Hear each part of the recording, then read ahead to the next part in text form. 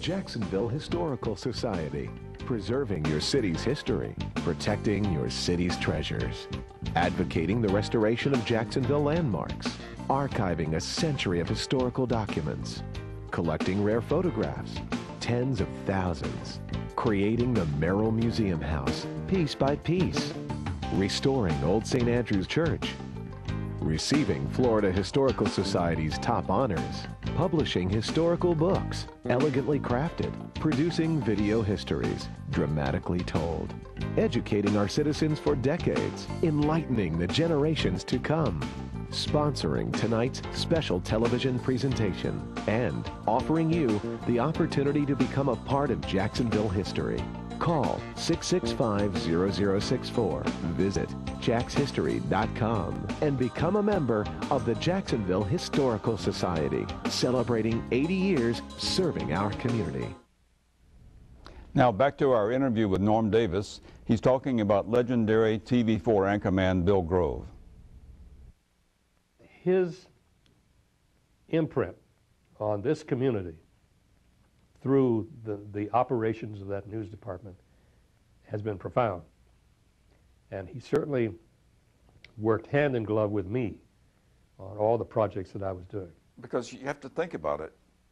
You're inventing something new, that, you know, a news operation that was that had never been done before.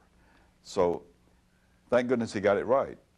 It not only was inventing and putting in place a news organization that had never existed, it was putting in place a news organization that was very strong and very effective and very candid.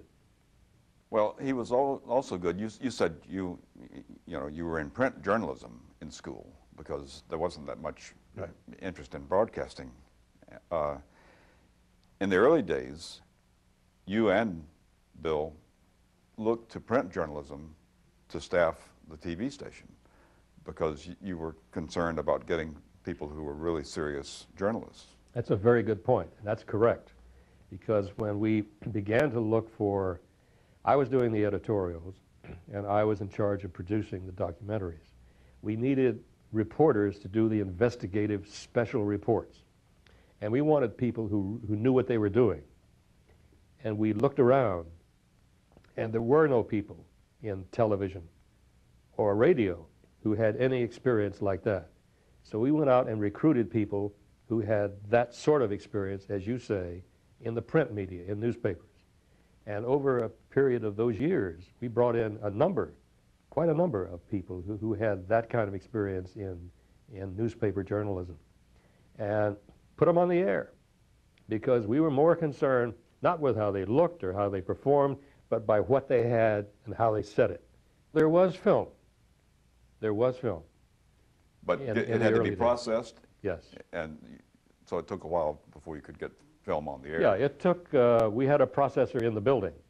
So it took maybe 30, 35 minutes to process a roll of 16 millimeter film. But then it had to be edited and spliced together and that sort of thing. And it did take some time. So you're quite right. There was no way to get instant exposure to what you brought in. That changed in the 1970s with the advent of electronic cameras. And that was a profound revolution in television news, not only locally, but nationally as well. And in that case, you had videotape in the camera. You still needed a certain amount of selection and editing, but it only took a couple or 3 minutes to do that, and no developing time. Now, talk a little bit about some events that led up to an important thing in Jacksonville's history, consolidation. You pioneered editorials. TV stations around the country, not many, I think, were doing editorials when you started. That's correct. So you couldn't call up another TV station and find out how to do it. There were very few that were that interested in serious journalism. That's true. It is true, though, that there was a station in Miami at the time, WTVJ, which had been on the air a year or two longer than WJXT. And they had been doing editorials in Miami and strong ones. I had not seen a lot of those. I'd seen a couple here and there. But you're right. When we did it, we had to start figuring out how to do it. And it did take some time to get it right. Two names that people would think about if they looked into TV history would be Ralph Rennick in Miami, Channel 4 in Miami, and Bill Grove here. That's right. And then documentaries were another thing that were kind of a staple with Channel 4. And half-hour documentaries, something that you don't see that much of these days. And you went around the world, all kinds of foreign countries and so forth, doing documentaries. I went abroad on 3 occasions to do documentaries, and all of these were in the 1960s. The first place I went was to Berlin.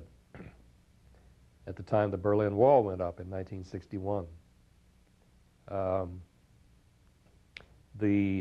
It was a highly, highly dramatic event in Europe and certainly in Berlin because of the Soviet presence. And the U.S. Conference of Mayors set up a special trip to Berlin to take armloads of letters and commendations and things from other mayors to present to Mayor Willy Brandt in the city of Berlin. And the president of the Conference of Mayors at that time happened to be the mayor of Jacksonville, Hayden Burns. So that gave Bill Grove the opening to say, let's go cover that presentation in Berlin and have a look at the wall. So I went with a cameraman to Berlin, my first time abroad, and it was a long trip, and we went straight to the city hall in Berlin, and there was a big gathering in a conference room, and Willy Brandt was there, and Burns handed him this pile of letters from American mayors. It was a very emotional thing, and we shot that. And then my cameraman and I left the mayor delegation to go their own way, and we went over to East Berlin and shot film.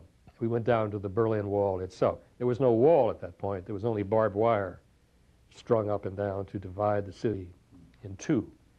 And lots of military, armed military people on the other side, on the East Berlin side, were lined up all along that new wall to be. So we crossed over into East Berlin with some trepidation, I will say, and spent the better part of a day over there in the most incredible place to be, in contrast to West Berlin. West Berlin looked like any modern city in America. East Berlin looked like the World War II had ended the day before. What kind of issues were difficult to cover? Taboos, sacred cows, if any? At Channel 4? Yes.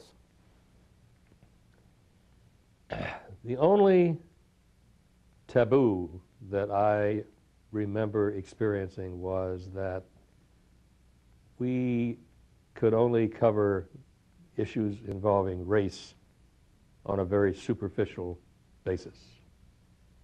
It was a sad circumstance, to say the least, because we had nearly absolute freedom to cover everything else and anything else, and we did.